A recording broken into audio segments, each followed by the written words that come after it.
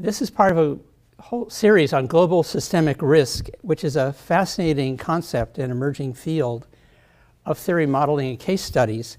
And it's a real privilege to be here, and thank you for your introduction and also for your support.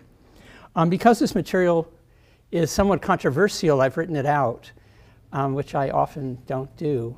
So there's a clear documentation of what I'm talking about. My talk differs from the work of some members by identifying who tend to identify chains of events and cascades of failure that have or might occur if there were an outbreak of Ebola in Manhattan or a meltdown of a nuclear reactor. For systemic risk in the development and marketing of prescription drugs involves active agents constructing systems of risk and risk allocation to advance their own ends. So there's a willful design of risks in their allocation, both beneficial and costly. And it's more akin, in some ways, to two other presentations in the fall series. The first one is the Cuban Missile Crisis, which was discussed in late October, and also the blockade of Leningrad in December.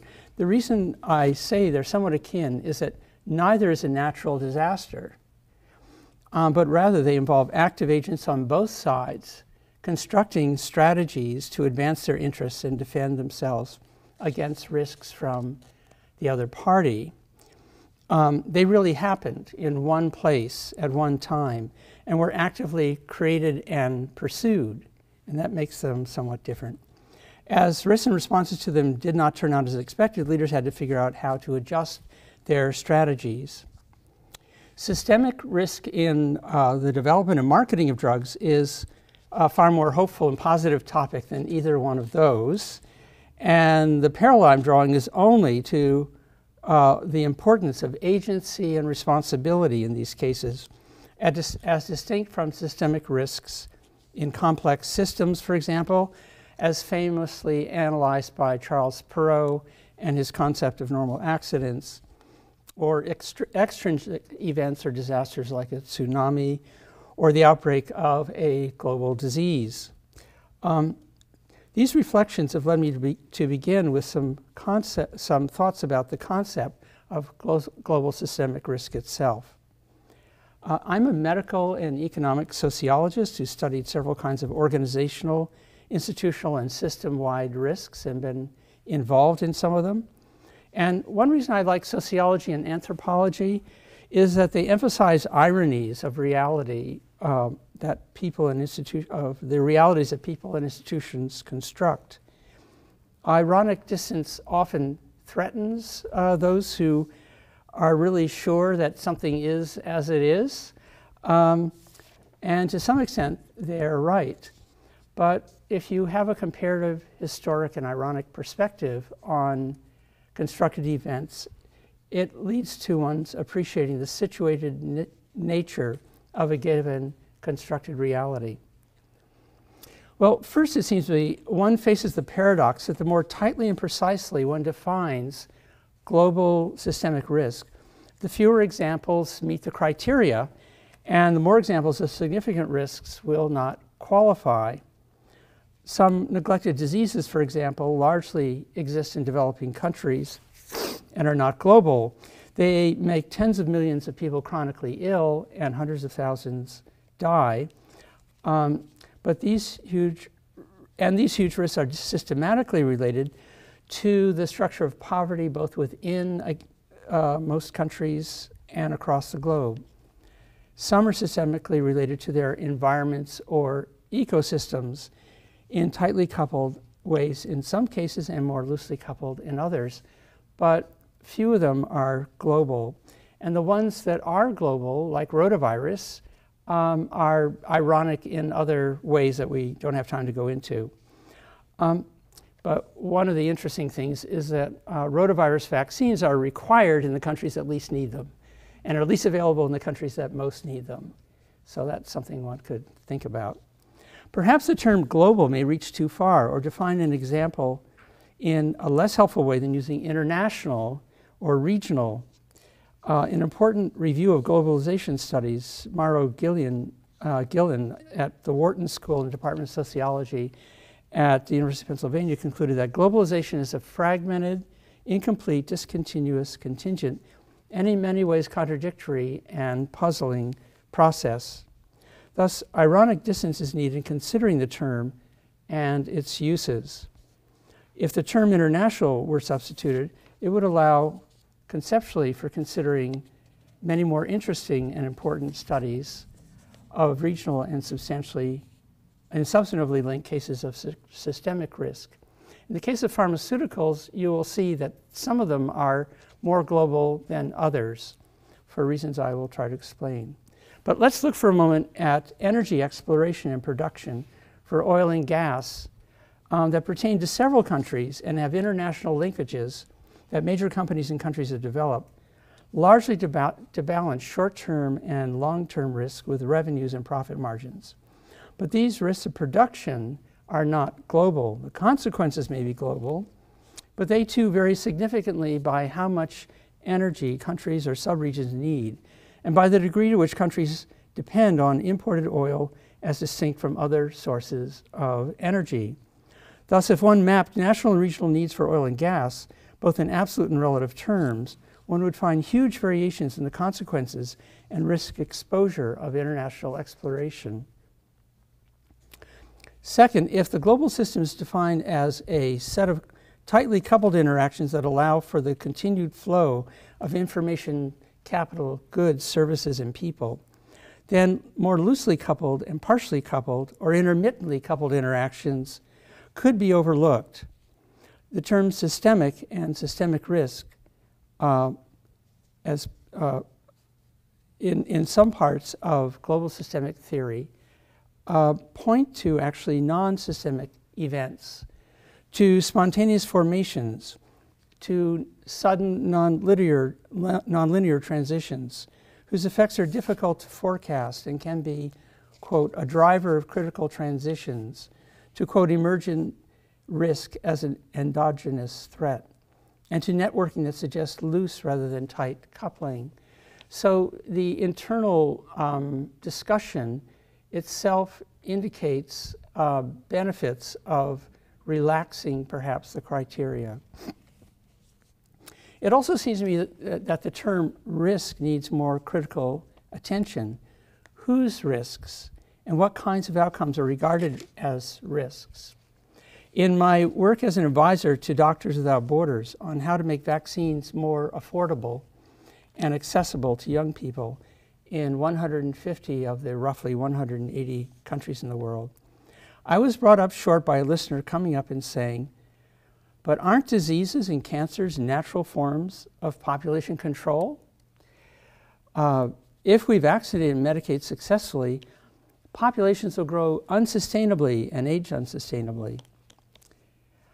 This Malthusian perspective dates back to the 18th century and was the focus of intense debates about whether systemic efforts to do good, like increasing the food supply to reduce risks of starvation and disease, might spell long-term suffering and disaster for whole populations. The access campaign at Médecins Sans Frontières is so focused on preventable diseases being the risks, that no one ever thinks of their prevention as being a risk. Are the systemic vaccine campaigns of the World Health Organization, Médecins Sans Frontières, and UNICEF a source of global risk? Today we find this way of thinking offensive, and I raise it to illuminate a theoretical question about global systemic risk. Which risks, to whom, are considered politically correct, and which offensive and even unthinkable? What role does political culture play?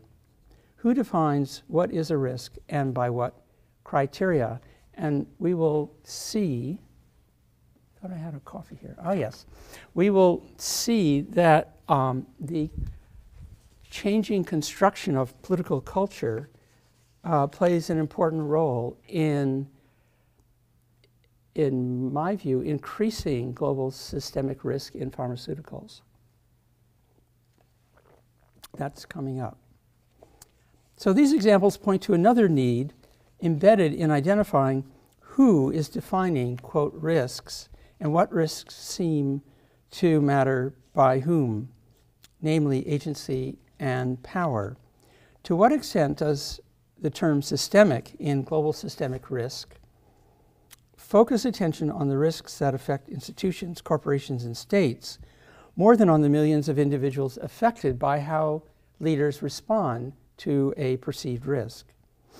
What are the complementary risks of those individuals, and to what extent does the analysis of GSR attend to questions of agency? When one is told that systemic risk analysis does not focus on individuals or individual companies, I can understand the mathematical and intellectual reasons why, yet often the people saved or harmed are individuals. For example, if one is looking at systemic risk in credit cards, one is looking at systems of allocation and profiting from constructions of risk designed by large corporations. They make no money from affluent people like us who pay their credit cards every month.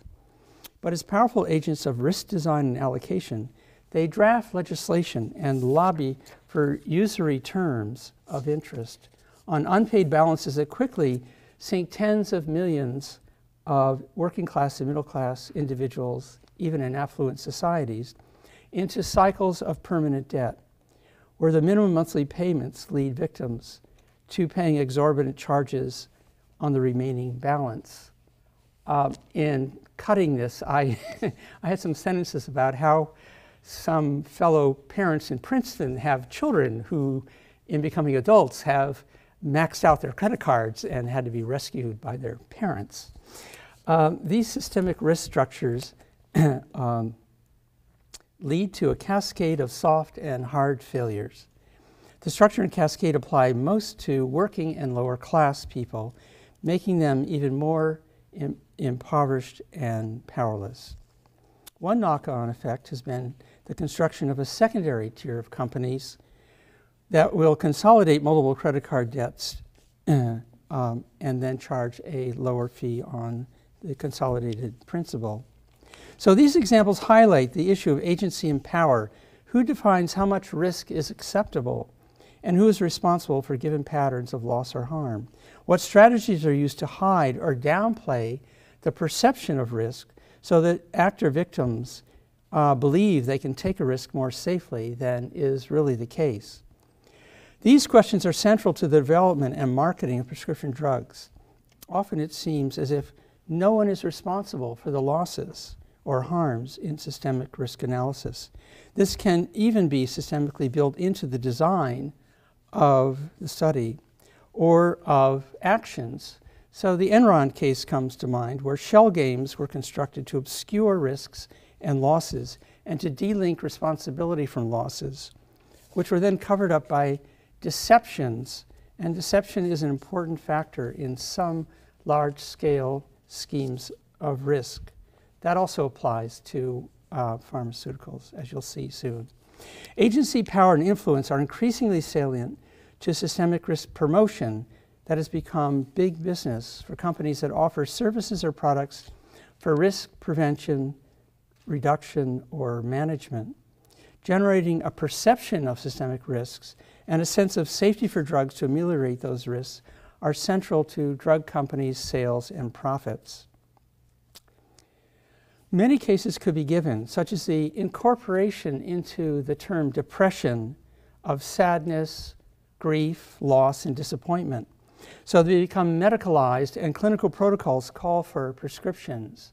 There's some important newer books on the loss of sadness. Or the corporate construction of bipolar as a new term, an extension of the classic diagnosis of manic depression. Or the corporate recasting of anxieties about life into social anxiety disorder, which conveniently spells SAD, into a medical condition and diagnosis that opened a huge market with variable benefits a tendency towards addiction, and to corporate construction, and to substantial side effects. Or the expansion of osteoporosis to the corporate construction of osteopenia by creating a new institute to promote the disease, developing machines that measured peripheral reductions in bone density, getting Congress to approve their use by doctors as a reimbursable procedure, and then multiplying prescriptions for an expensive drug, all for a disease that independent reviewers think doesn't really exist.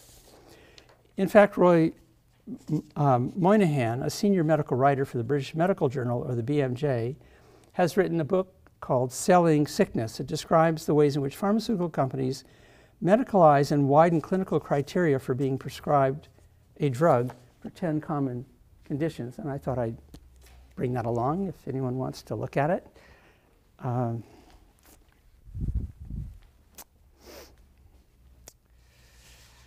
To summarize so far, there are several broad theoretical points I'd like to summarize. First, a lot of systemic risk of importance is international or regional, but not global.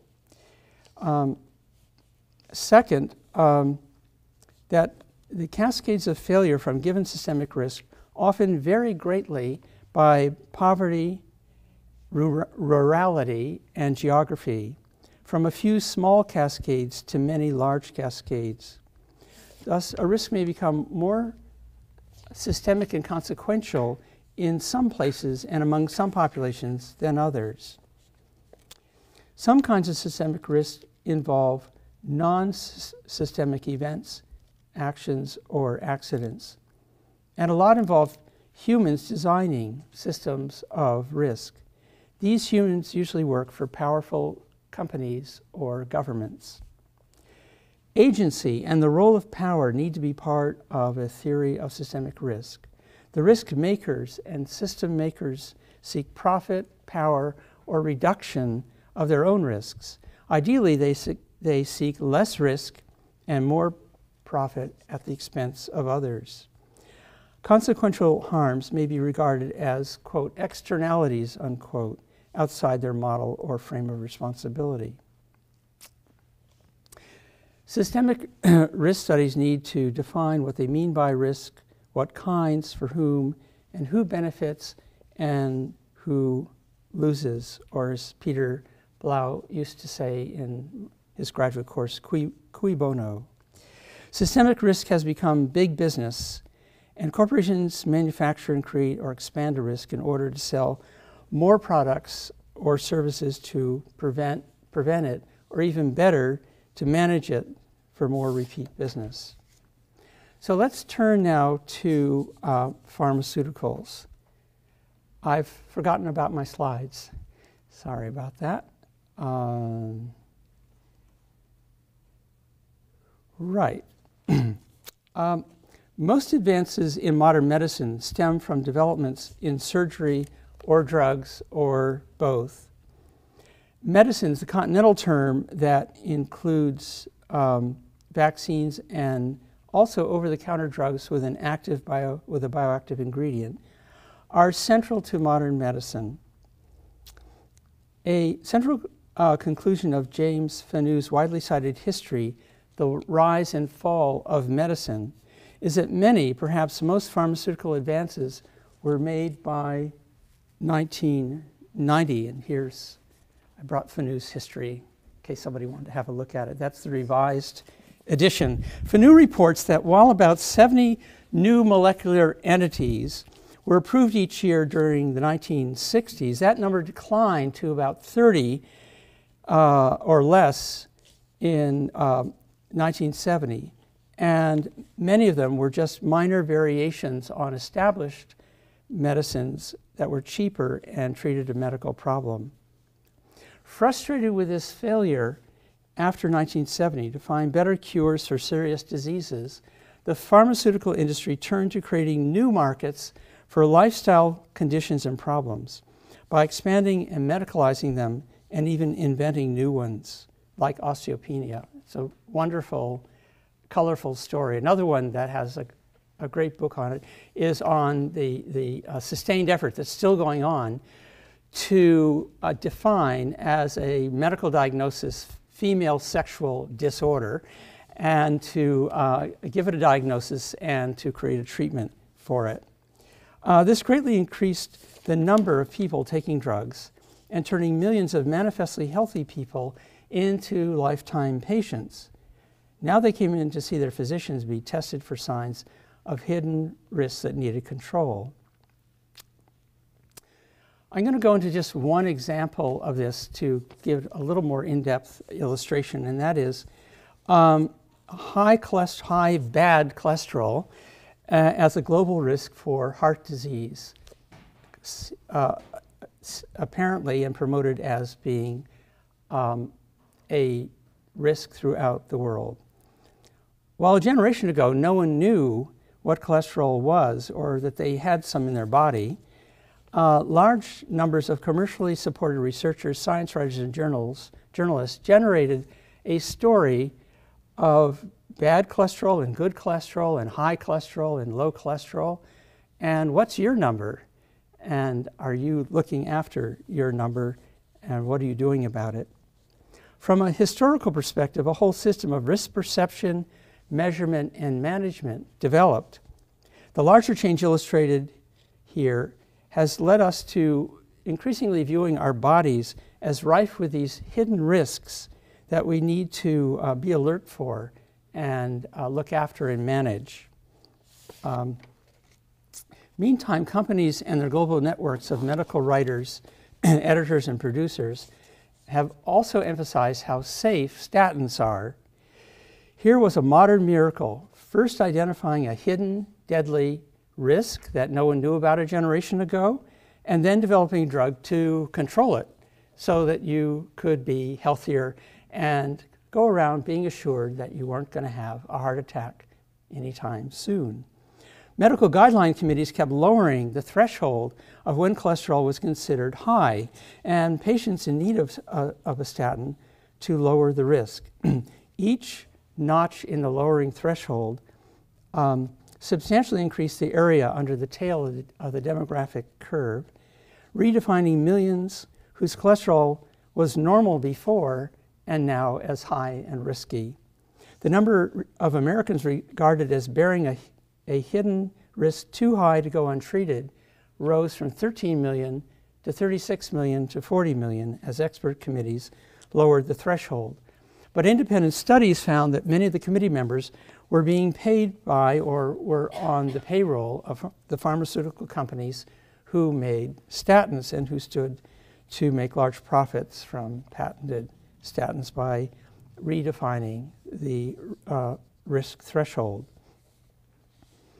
Critics claim that so-called bad cholesterol is a myth and that statins to lower it may increase Alzheimer's disease as a side effect. From the perspective of manufacturers, such risks are an externality and also a new market for selling drugs to people for Alzheimer's disease. So one of the ironies of all of this is the more medicines you take, the more side effects you have, and then the more those need to be treated, and so on. I think Dr. Zeus called it turtles all the way down. This illustrates the interdependent chains of events we live in, which one professor of history and psychiatry has called Pharmageddon. According to independent critics of global systemic creation and promotion of high bad cholesterol as a risk, prescribing statins as a primary prevention and focusing on lowering bad cholesterol as an end in itself so that tens of millions ingest statins daily does not reduce cardiovascular risk much, and it exposes millions to shorter and longer-term harmful side effects that have been downplayed. A growing number of independent researchers claim that the risk of taking statins, the risks have been buried by drug companies and researchers supported by them.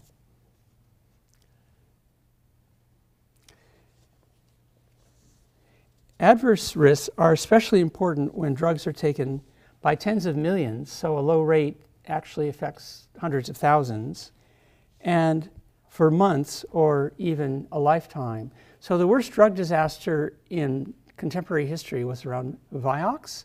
And one of the things that made it so terrible and killed about the number of people who were killed in the Vietnam War from one drug was that it was so widely promoted so that up to 80 million people were taking it, so the low rate amounted to an awful lot of heart attack, stroke, and death.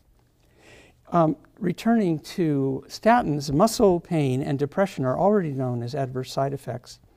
And a new long-term study in Finland that recently came out and followed 8,749 middle-aged and older men for 6 years found a 46% increased risk for type 2 diabetes amongst patients taking statins after controlling for age, body mass index, smoking, physical activity, alcohol intake, family history, and other possible intervening variables.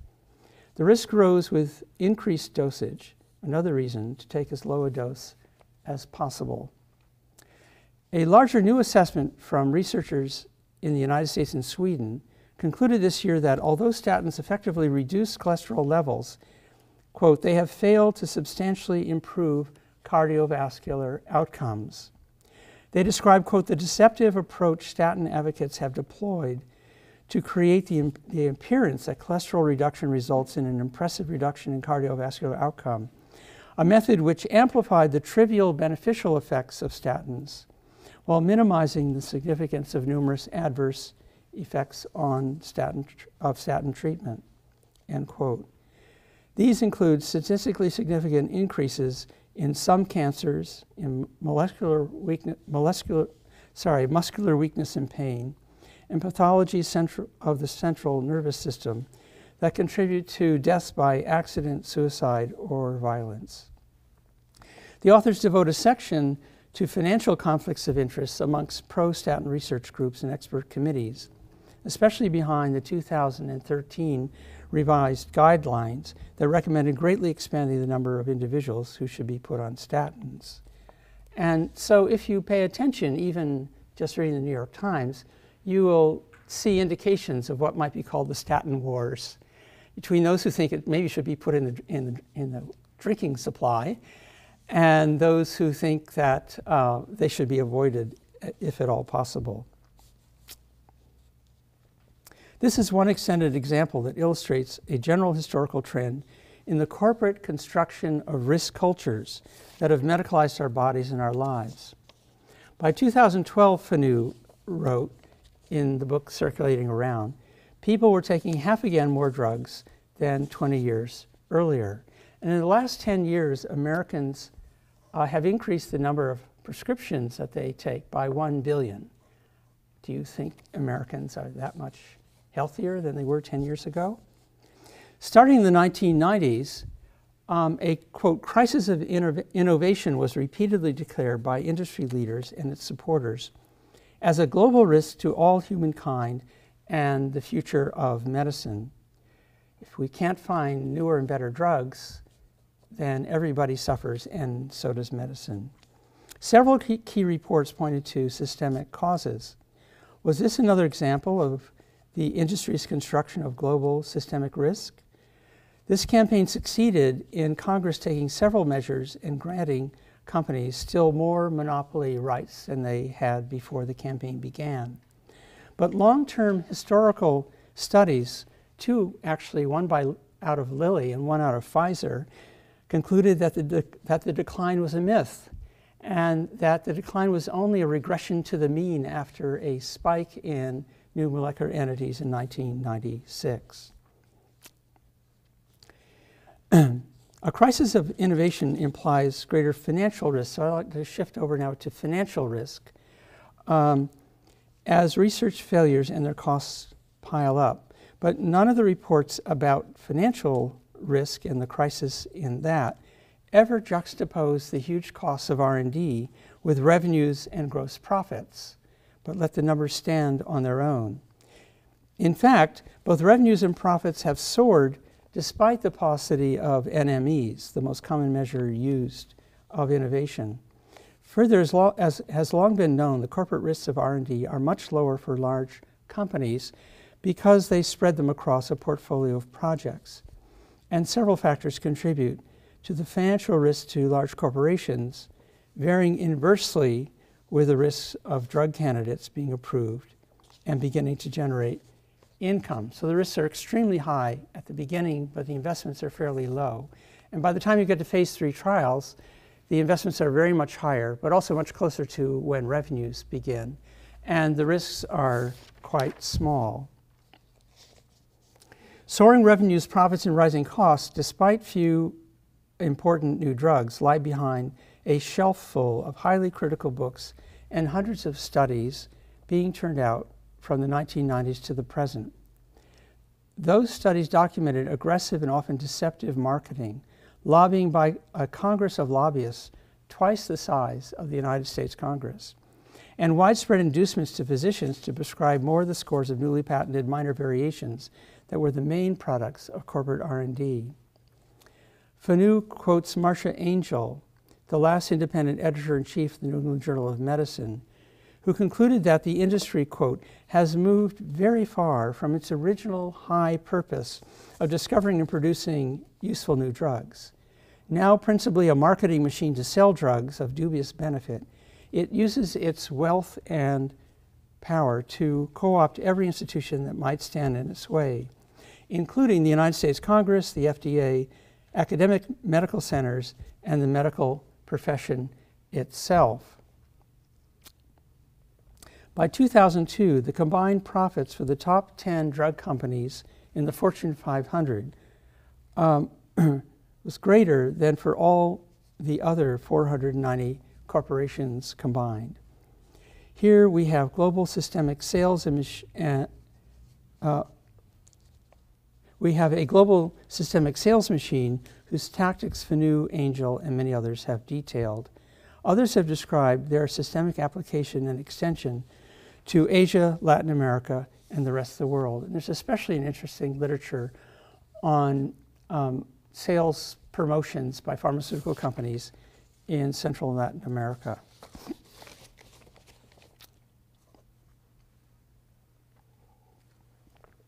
One thing that's happened during this period is that marketing departments are increasingly shaping research and the production of new medical knowledge from clinical trials that allege to document a drug's risks of harm and chances of benefits for patients. Reflecting numerous studies, Angel wrote, the drug companies increasingly design the studies. They keep the data. They don't even let researchers see the data. They analyze the data. They decide whether they are going even to publish the data. They sign contracts with the researchers and academic medical centers so that they don't get to publish their work unless they get permission. So you can see that the distortion starts even before publication. It is treating the researchers in academic medical centers as though they were hired guns. The previous loose coupling between academic medical centers and pharmacological laboratories and drug companies tightened. Now, since that quote, there's been a sustained, tremendous effort to increase transparency, and it has increased significantly, but what's interesting are the detailed reports of how the companies are figuring out how to be transparent without being transparent, and designing their reports in ways that have critical data missing. So the battle continues even this week around transparency of research findings. Out of the scores of minor variations that manifest the hidden business model of R&D, only one or two important pharmaceutical advances are developed, trialed, and approved each year. They constitute only 1 or 2%, there we go, of all newly patented medicines. So this is 10 years of newly approved drugs, and out of the almost 1,000, 2 were regarded as a breakthrough, a term the industry loves to use, breakthrough drugs. 13 as real advances, 61 as having some advantages, and 918 having little or no improvement, all approved by the FDA or the EMA in Europe as better. This pattern and accompanying evidence suggests that the de facto role of pharmaceutical research is to develop and get approved scores of new drugs with few or no clinical advantages, but with under-tested risks of harmful side effects that turn out to be serious about 20% of the time. So there's quite substantial risks from these drugs once they're out in clinical use. Independent review groups of physicians and pharmacists conclude that about 85 to 90% provide few or no clinical advantages over existing drugs. And there's a new article about that in the BMJ last week. Yet all of these drugs have toxic side effects, and patent-protected prices are set at about 50 to 100 times the ex-factory manufacturing costs. Being able to make 50 to 100 times what something costs you has, I believe, hugely contributed to the risks of new drugs increasing and their benefits decreasing. Principal amongst these are the well-documented patterns of designing clinical trials, collecting data on clinical outcomes, analyzing those outcomes and reporting them, that at each closely related step minimizes finding evidence of risks, and once found, minimizing their visibility. The young British sociologist Lindsay McGooey characterizes this as the corporate construction of ignorance.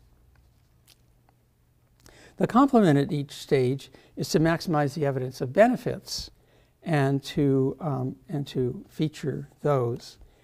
Systemic reviews find that corporate sponsorship is itself a major variable. So this is quite interesting that in the kind of objective systemic reviews, the funding source of trials itself is a major variable predicting the outcome, aside from the characteristics of the drug itself.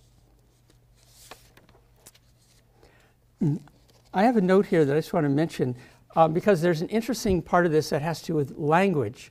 So the common term that's used, which is developed by pharmaceutical companies, and which you probably use without thinking, is the, quote, risk-benefit ratio. But the word risk hides what the risk is. See, so logically it should be the risk-risk ratio, right? There's a risk of harm and there's a risk of benefit. So if you're going to call the first one risk, you should call the second one risk and not mention either one of them. Or you could mention what the outcome is of both and call it the harm-benefit ratio. But to call it the risk-benefit ratio kind of assumes there's a benefit against a risk of something we don't know what, and we're not going to mention what it is. And I just want to kind of attune you to that. Another one is safety. So now Congress and Washington and the journalists all talk about safety. And then there's safety problems, and things are unsafe. And harms are never mentioned. And I think that's a problem with wellness too. So the only thing you can do if you're not well is to be unwell. Now you could be very, very unwell, like you just, discover you had liver cancer, or you could be unwell and have a cold, and so all unwellness gets lumped into the negative of wellness. And there is this tendency now in commercially informed language to state kind of the ideal state and to put all the possible negative results into a large linguistic catch basin. The methods for biasing clinical records and the gold standard of scientific medicine are also universal and systemic, so that they increase the probability that patients and their physicians will not know the risks of harm and will overestimate chances that a given drug will benefit them. These practices are global to the degree that once trials are done, their risk-hiding results get put into the drug label and then into prescription guidelines and reference sources, and they're accepted throughout the world as official scientific knowledge. So one thing we have here is the commercial construction of medical knowledge. Large international companies systemically use biasing techniques in the 160,000 trials that they largely fund out of the large profits generated by high monopoly prices. Most of those trials are designed for marketing purposes and are not used to get drugs approved. Companies can select the most positive ones to submit to the FDA or the EMA in Europe as the basis for approving drugs with a favorable harm-benefit ratio. And in that way, sampling and statistical biasing result in that whole procedure beyond each trial itself. Here then is a related global systemic risk that is tightly coupled with marketing, results in overstating benefits and understating harms, and then gets written up into medical journals. And the writing up of medical journals has been analyzed. All this takes a lot of work, and there's very few funds to do this work. But for instance, a meticulous study comparing all the detailed outcomes of all the trials submitted to the FDA with how they appeared in published articles several months or a few years later, found that the professionally hired writers and statisticians had changed some of the endpoints and had altered the statistical analyses and had not included in the published articles some of the results of the trials submitted to the FDA. So you have another layer of biasing after the biasing of the trials, is a further biasing of their publications. And that's in the leading medical journals that then get pulled together into the clinical guidelines that then your physicians and the practices that your physicians are part of, like the Princeton Medical Group, use and insurers use. Another key element that more tightly couples global systemic risks from pharmaceuticals to the FDA is what researchers at the Edmund J. Safra Center for Ethics at Harvard characterized as institutional corruption of the FDA and its counterpart, the EMA, as the regulators who control what drugs are approved based on criteria and evidence they stipulate. Regulatory bodies in the rest of the world largely follow the lead of the FDA and the EMA. The concept of institutional corruption centers on the distortion or compromise of the societal mission of an institution, usually through money and direct influence by powerful commercial or political interests. Under this influence, the US Congress and the European Parliament have decided to have companies pay the regulatory bodies for reviewing their drug candidates through large fees that companies pay each time a drug is submitted. This is a large conflict of interest, as having companies and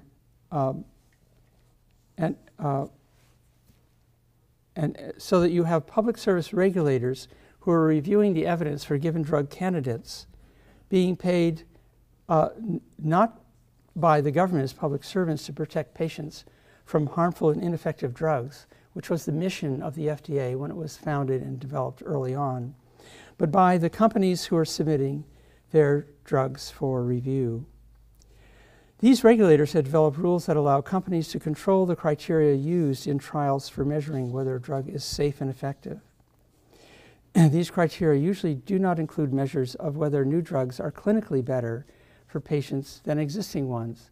Now, most of my neighbors assume that an FDA drug that's approved is approved because it's better for patients. In fact, the FDA usually doesn't get evidence of that and does not call for it to approve a drug. They're usually approved as through non-inferiority or placebo trials, both of which are not designed to produce that kind of evidence, and using substitute or surrogate endpoints. And then I have a comment about safety. In chapter 1 of my book, The Risks of Prescription Drugs, these practices make up what I call the risk proliferation syndrome in pharmaceuticals. This book was commissioned by the Social Science Research Council under Craig Calhoun as part of a series of hidden risks in people's lives, and I get no royalties, by the way. I don't seem to get royalties on any of my books. The risk proliferation syndrome explains the interconnected ways in which clinical risks are proliferated to patients from the mass marketing and prescribing of these drugs with few offsetting benefits. If you want to see what that book looks like, I brought a copy.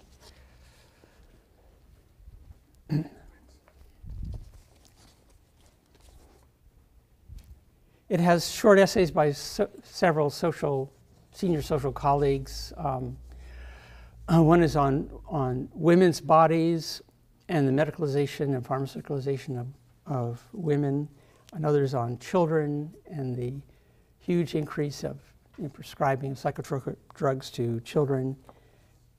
Another one is on statins and why a practicing physician doesn't even measure high cholesterol in healthy patients with no history of heart disease or diabetes, because he's pretty clear it doesn't really matter per se. What matters are other variables.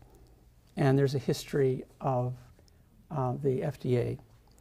Corporate funding of regulators has led in recent years to approving drugs with even less evidence that they are safe or clinically effective. And I brought some copies of two short articles. They're only one page each.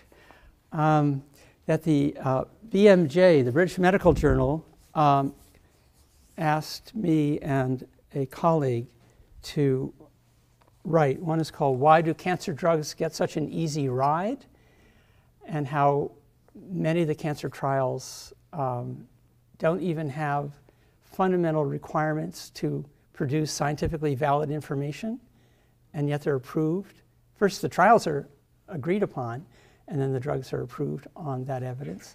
And the other is on the FDA's new close about how after the crisis of safety with the Vioxx epidemic of harmful side effects, the new machinery for safety isn't really making things safer.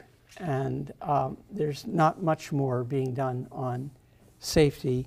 The FDA devotes only about 10% of staff to safety issues and 90% to other issues, especially around getting drugs approved rapidly. A new review published 2 weeks ago by a distinguished team at the London School of Economics concludes, quote, "Regulators in recent years have in fact progressively lowered their evidence requirements for market entry of new drugs by requiring smaller trial surrogate endpoints and placebo comparisons." So I put that in just to show you that this is not just my opinion. It's coming out in the BMJ from independent sources. They've increasingly adopted expedited approvals to get new drugs on the market quicker. Such rushed approvals have important implications for drug safety. And in fact, when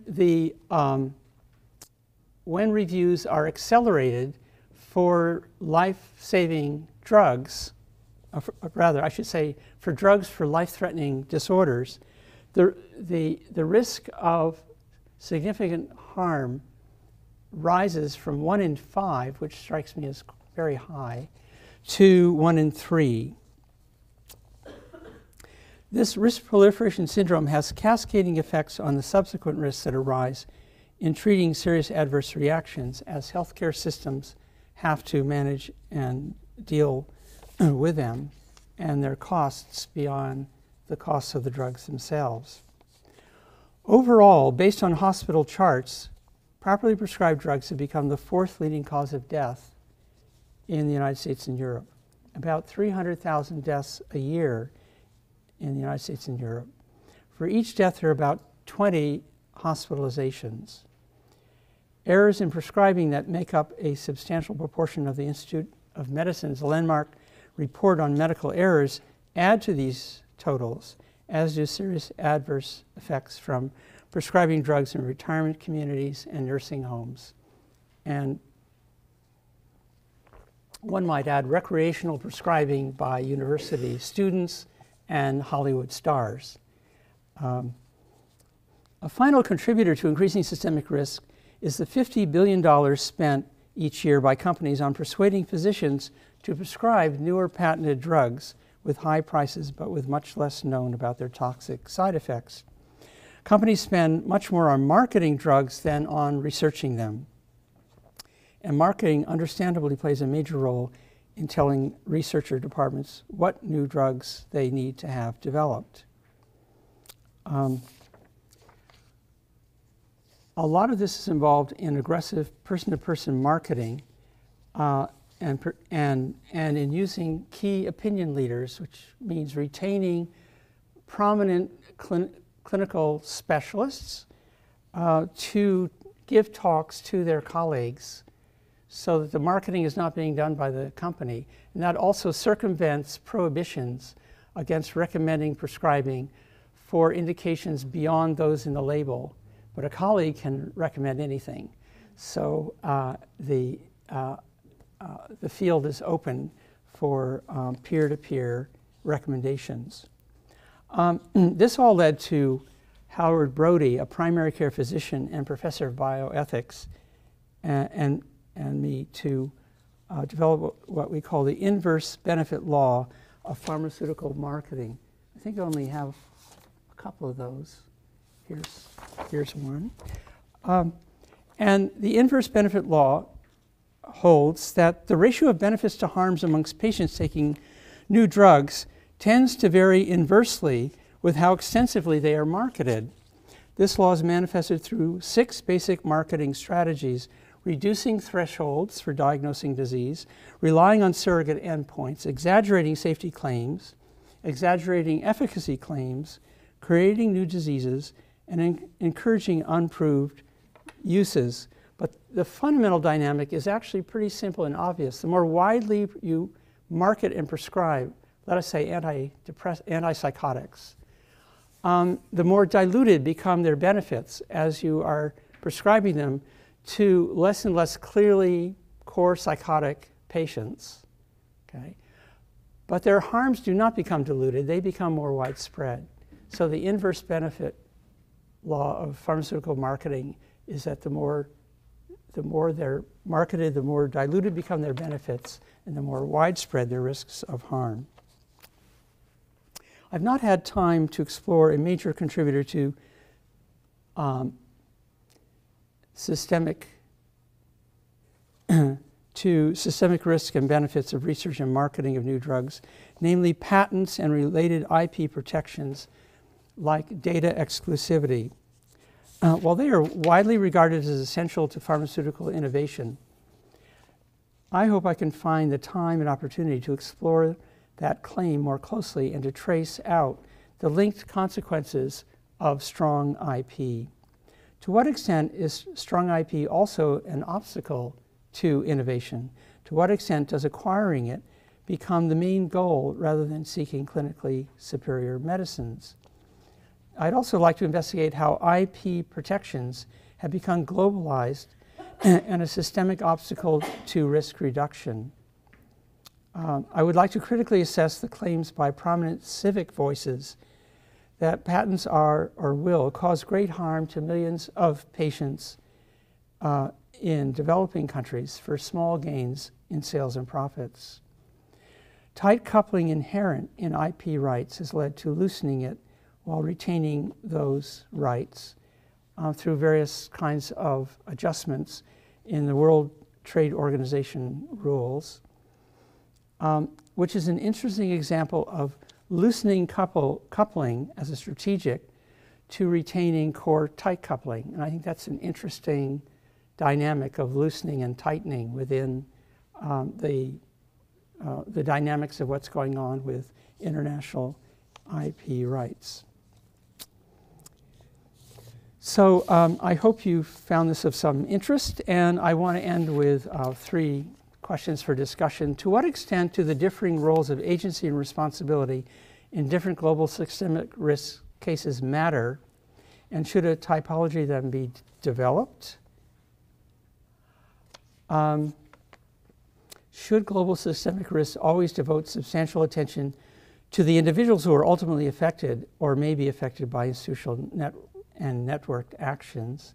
And is global systemic risk now big business?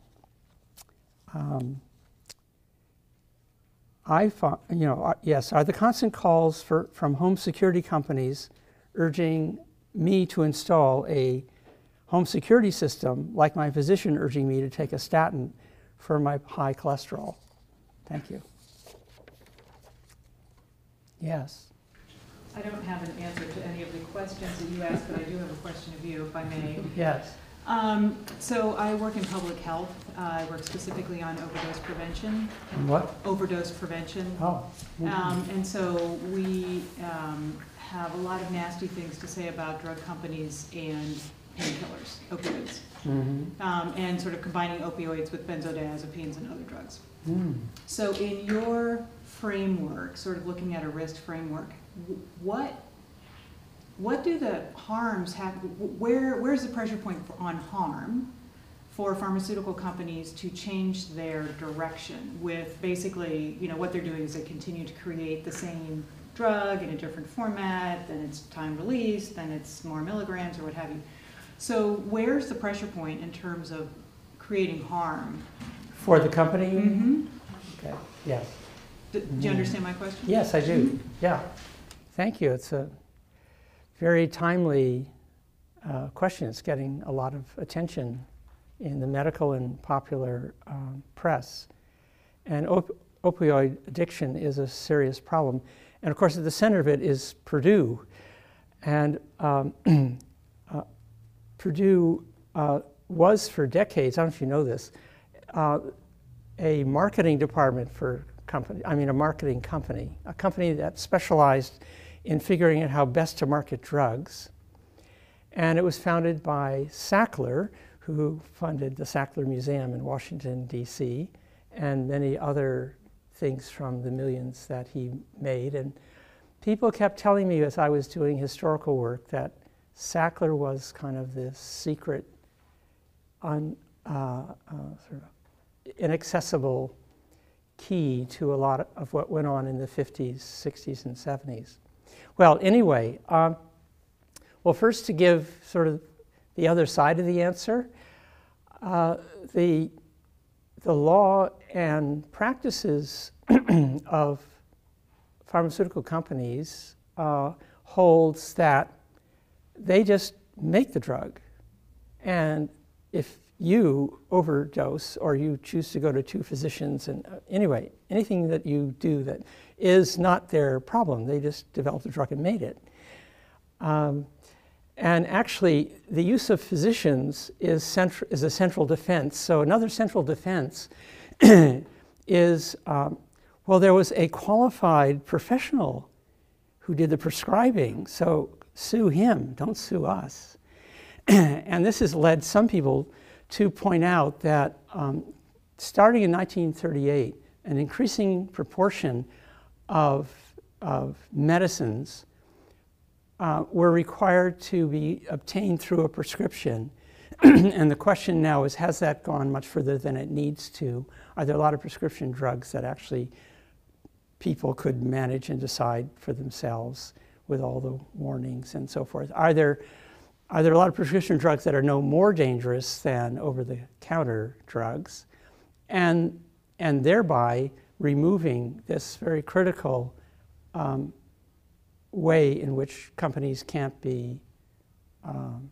You see, so if there were no prescribing physician, and there was a record of promotion and advertising, then you could sue the company as an agent of overdose.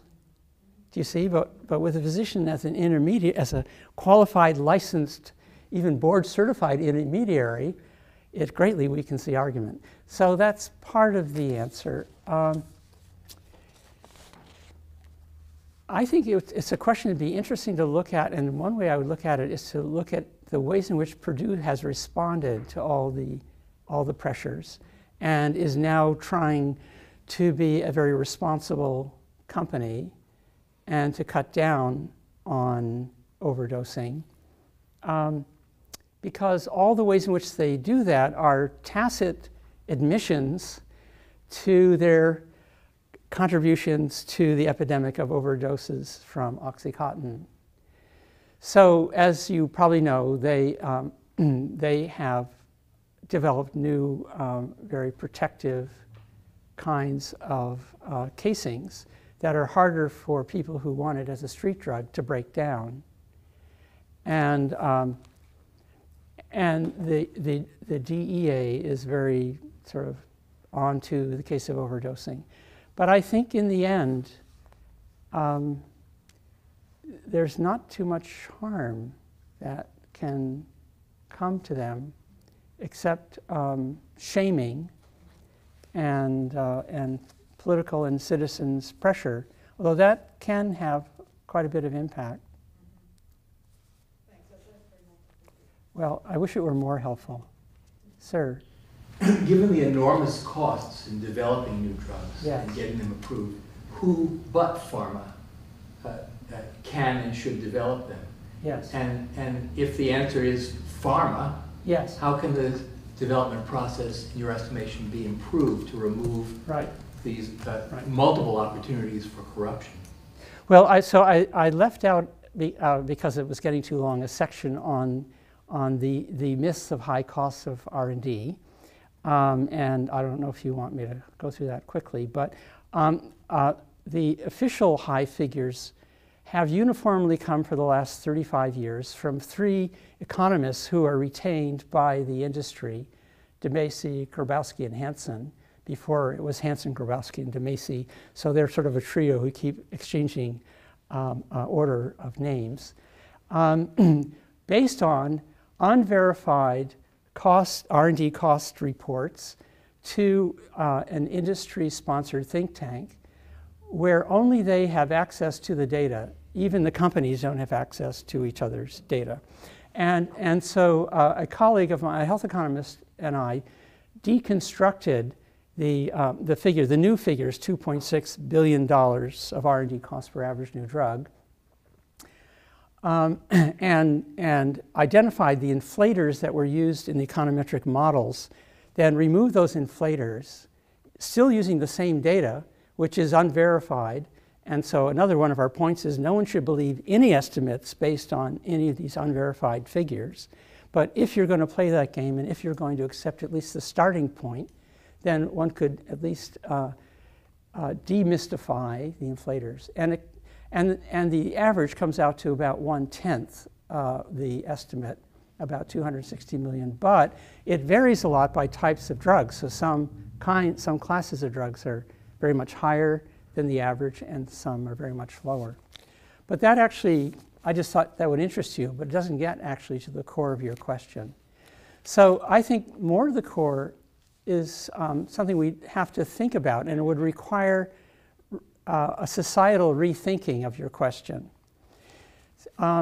So one thing to think about is that for decades, the research and discovery of new medicines was exempted from patents as societal goods in many countries, including the golden years when Germany was far and away the most innovative engine of pharmacological science.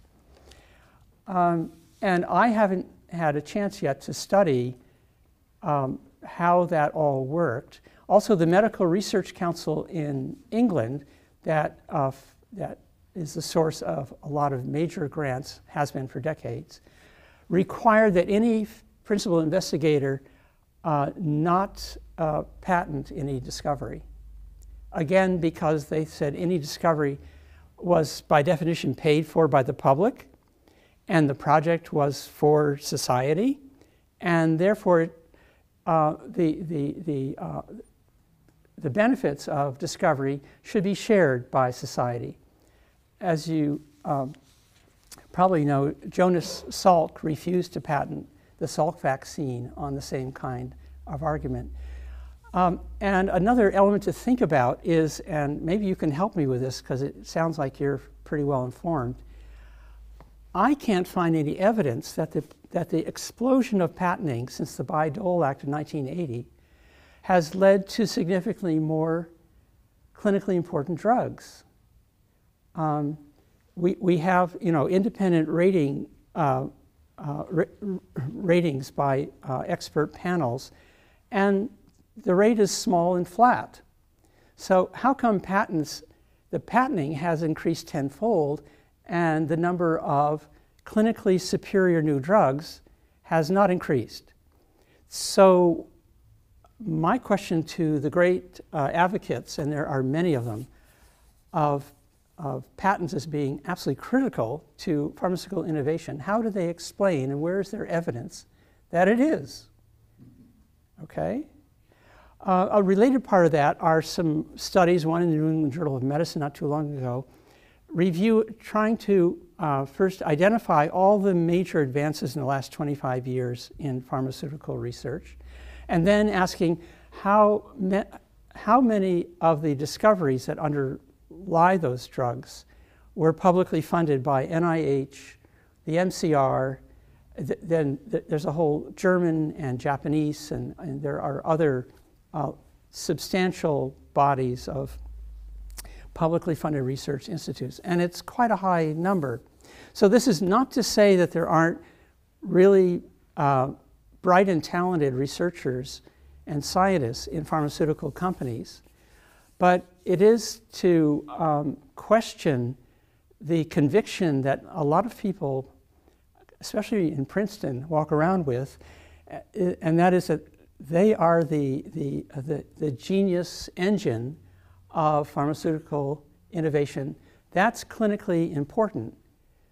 And in a BMJ review, a 25-year review that came out in 2012 that I co-authored with Joe Lection again, we concluded, because the evidence kind of makes it so clear, that the major products of R&D are scores of minor variations. And all of those are patented, and actually some of them are new molecular entities. And researchers have told me, I can't begin to know whether this is true or not, but they tell me it's not that hard to come up with a new molecule.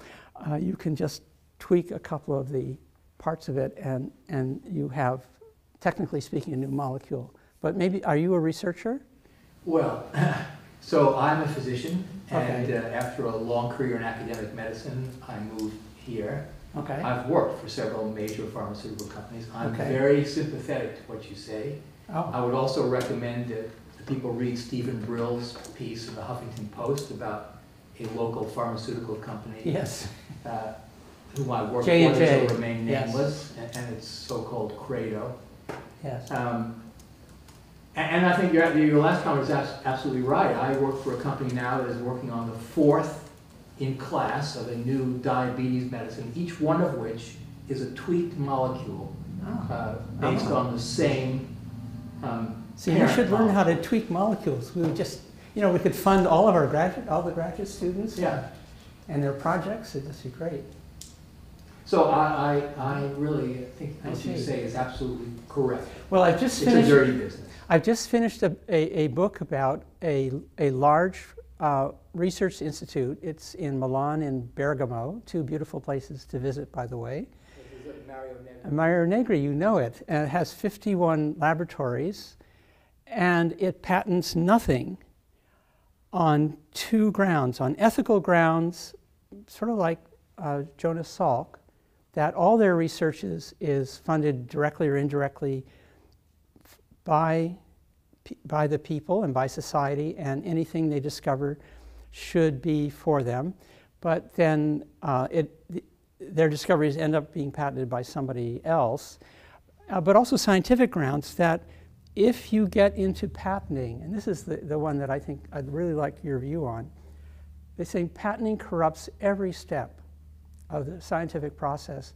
And so their principal concern is that they, as researchers, don't corrupt themselves by saying, well, which decision should we make here that is most likely to attract venture capitalists?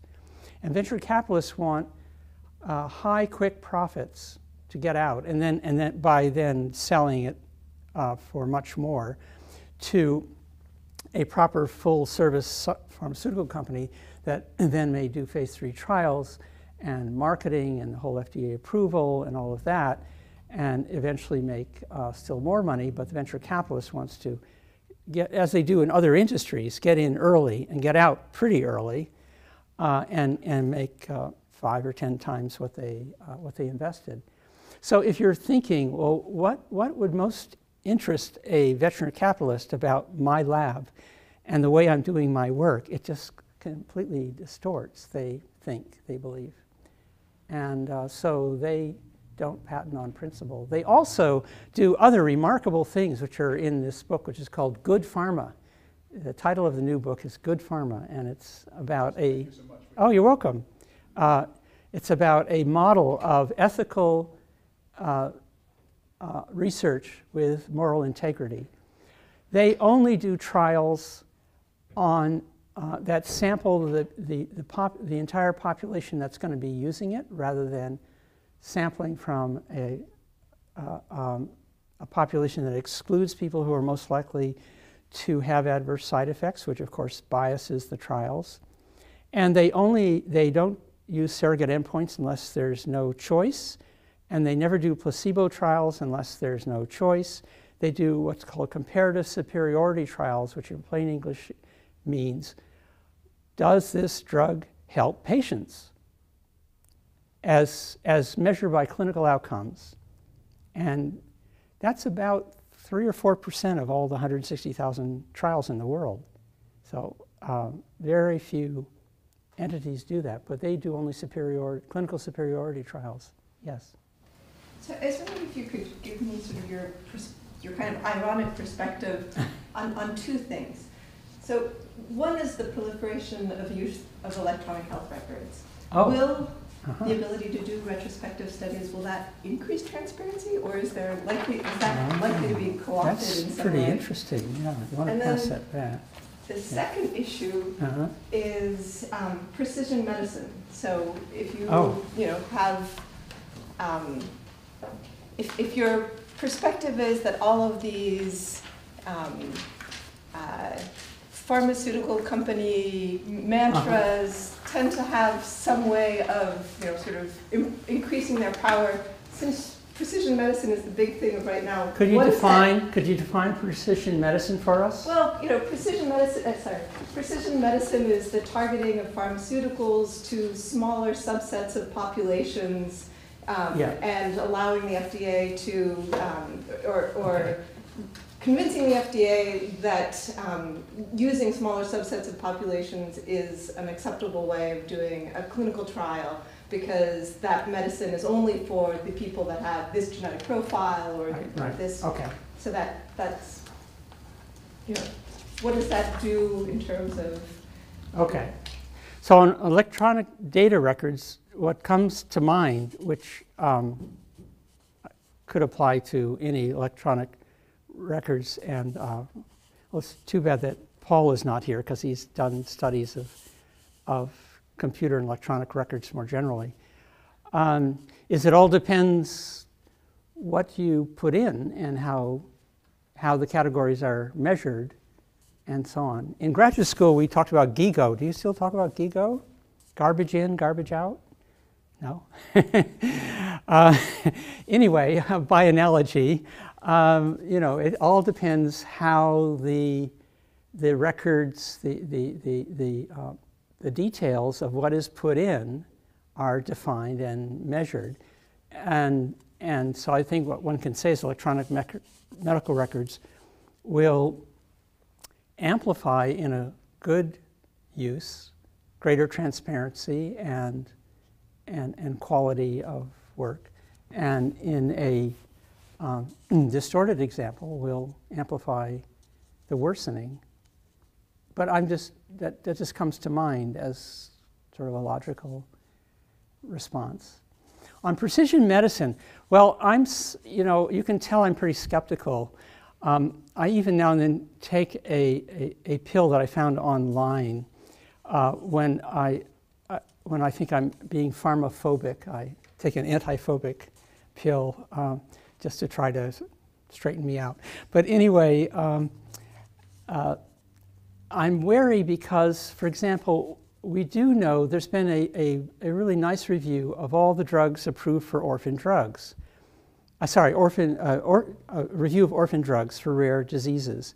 And what's interesting about orphan drugs is everyone thinks, like little Orphan Annie, that it's just wonderful that you've discovered an orphan drug and you're helping these people who have a rare disease that no one's paid any attention to, but now are getting attention because of the millions of extra dollars promised in return for doing it. And 85% of those drugs have no evidence of clinical benefit. So everyone assumes they're wonderful and better.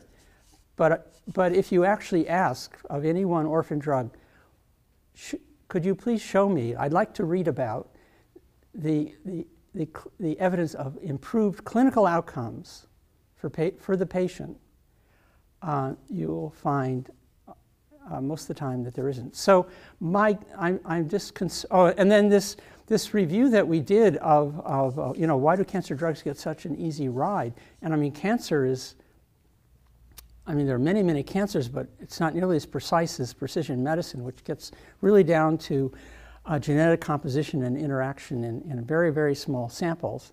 All of this, of course, justifies astronomical prices for very small samples, and the whole large marketing strategy is what's called niche busters. So instead of having blockbusters that sell $1 billion each, you can have a niche buster that can make $1 million on 1,000 or 500, or in your case, maybe 50 patients, if you charge enough. Is there any evidence or reason to believe that the trials and measures in those precision medicine initiatives are measuring real clinical improvements? Do you happen to know? No. No, okay. Yeah, we need an expert, and I'm not that expert. So, yes, sir. I went to New York Presbyterian Hospital and interviewed the director of research for motion sickness diseases on the advice of a brain surgeon, because I have a benign tremor. And I asked him about new drugs that might be available. He says he doesn't know anything about them. His research does not use anything, has nothing to do with drugs. And also, I asked him about clinical trials, because I did all the research on clinical trials myself. He says, no, we're not doing any clinical trials. The only research we're doing, says, I would like you to be me. He wants me to leave my brain to him. So they are doing pathological research. Okay. Now, the thing about clinical trials, if you go online, you can find all the clinical trials listed at the NIH, and you can find it for specific illnesses. But when you read the results of those clinical trials, they don't give you a complete picture, because they will tell you one or two successful examples, but they don't tell you what happened to the other 15 or 20 people who were in the trials. So, you know, and when you come to clinical trials, what it appears to be is a farce. That a group of doctors get together and they do a clinical trial, and they give you a certain amount of research, Yes. but you get no real information out of it. Yes. Now, the drug that worked apparently well in clinical trials is called Optimal 1 Okay. for people with benign tremor. But you can't find that drug anywhere. I looked all over the world for that drug. Yeah, you can get it from China. It's a food additive drug, and some people have taken the drug in England, but there's no information on that. So, and the last thing that really bothers me is the patenting, because what's going to happen with the genetically engineered drugs? They're patenting all kinds of genetic engineering things with no real proof of effectiveness, and only very minor controls on them. Yes. And creating a huge monopoly for the people who have those drugs. So all of these things are impacting not only the research in pharma, but they're impacting the government's approach to healthcare. It's a very interesting, multifaceted comment. Thank you for it. Let me just pick out a couple of them. Now, I'm guessing, correct me if I'm wrong, that when you were using the word clinical trials in the middle of what you were saying, and you said, you know, a bunch of doctors get together and do one, and they mention what happened to a few patients but not the others. This is another kind of world, and a growing world of, I guess, what I would call informal, not scientific, quote, clinical trials. And I don't know that world too well. I keep running into them. So we were having dinner with our granddaughter and her parents, or I should say her parents and our granddaughter. And the man at the next table was very loquacious and had an oxygen tank and so on. And I got to talk to him.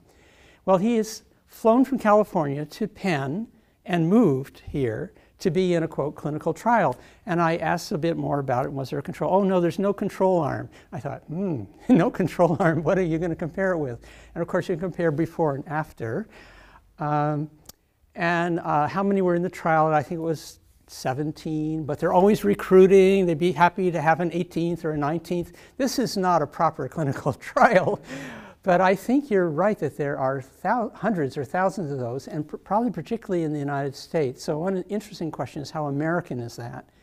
Can physician researchers and top people at Manchester or Oxford or Frankfurt or wherever, Berlin, kind of get together and put a notice in a local paper and see who signs up and do some social networking and have people come and go from 5 to 10 to 15 to 20 and just sort of do it as they like.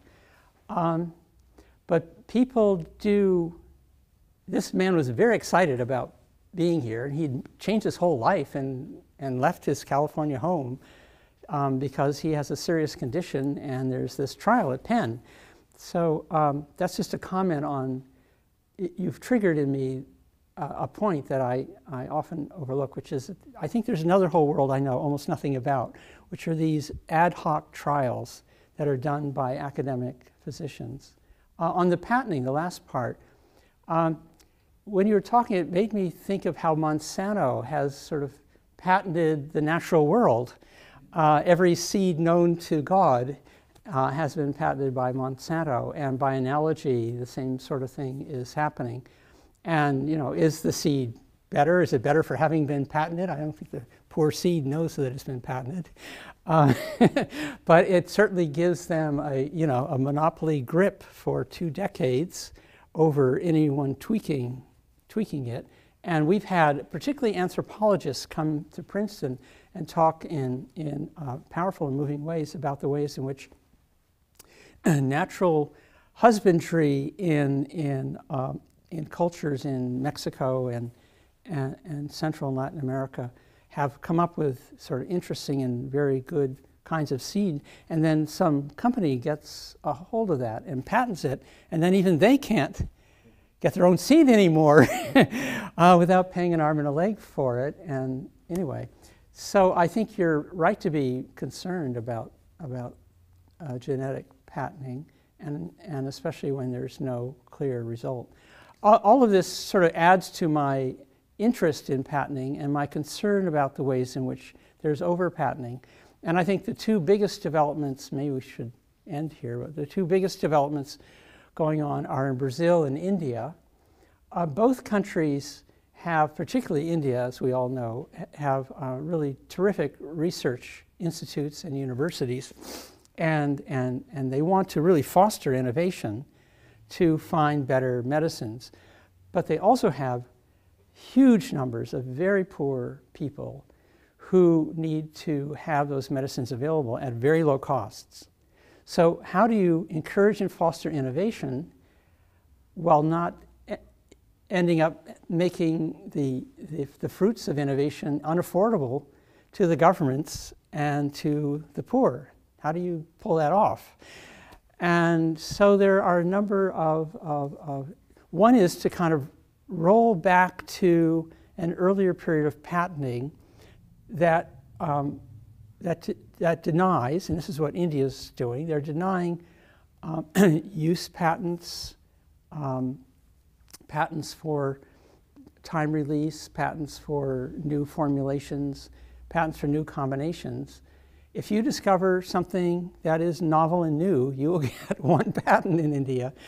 So of all things, this is something that's unbelievable to Americans, and it was unbelievable to the company.